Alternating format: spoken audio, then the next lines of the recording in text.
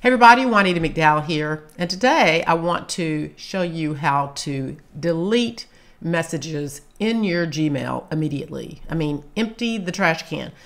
If you don't do it this way, then you're going to have storage issues possibly, and also Google doesn't delete them until 30 days from the time you delete them, which might be a little wait. So if you haven't watched my video on how to delete all of your messages in your Gmail in a single click, then see the link below. I'll also put it up somewhere on the screen. But right now I'm going to show you how to delete messages from your trash permanently. Stay tuned.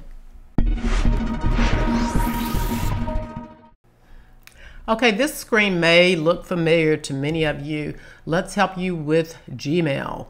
I'm going to go here and show you how to empty your trash. Go down this navigation bar until you see more. Give that a click. Then you'll see trash. Now come up and you'll see empty trash now. That's all you have to do. I know it's easy, but it's kind of like, where is the button I'm looking for? This is where it is. So we'll give that a click, confirm you're deleting messages, say okay. And that's it. I hope this tip helped. If you have any questions, leave them in the comment below. We'll see you in the next one.